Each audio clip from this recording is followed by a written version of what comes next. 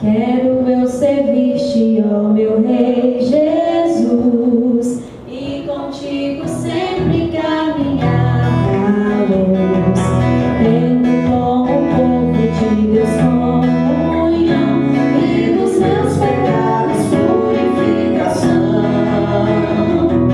Sim, ó meu Senhor, quero seguir-te, ó Deus de amor.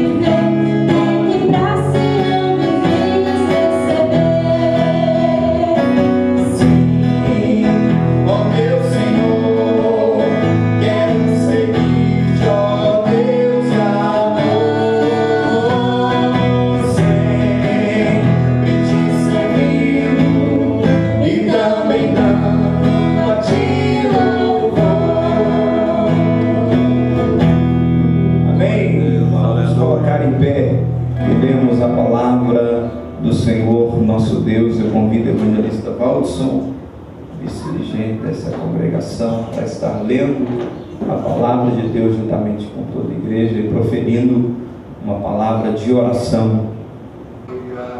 Só 1, 2, 3, graças a Deus. Paz do Senhor, irmãos. Chegou bem atrasado, é horário de verão. Vamos ler aqui em Filipenses capítulo 3. Filipenses capítulo 3.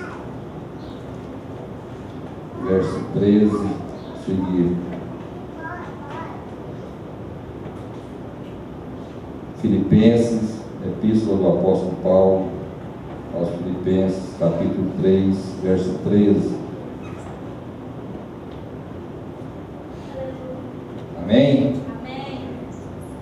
Irmãos, quanto a mim, não julgo que haja alcançado, mas uma coisa faço, e é que, esquecendo-me das coisas que atrás ficaram e avançando para as que estão adiante de mim, prossigo para o alvo pelo prêmio da soberana vocação de Deus em Cristo Jesus. Amém?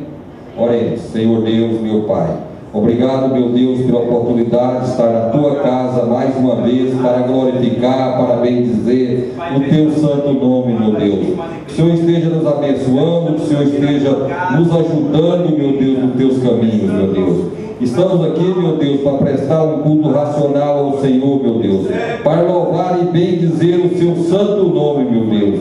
Desde a hora que esta igreja foi aberta, o Seu Santo Espírito já se faz presente no meio do Seu povo, meu Deus. Usa quem for trazer uma palavra, quem estiver louvando o Senhor, quem estiver ministrando a Tua palavra, usa para falar com o Teu povo, meu Deus. Que o Seu povo não saia aqui, meu Deus, vazios, meu Deus. que receba a sua palavra e sirva de crescimento espiritual, que sirva para curar, para libertar, para batizar com o seu Santo Espírito. Que o Senhor esteja olhando por cada um de nós, pelos nossos familiares, em nome de Jesus.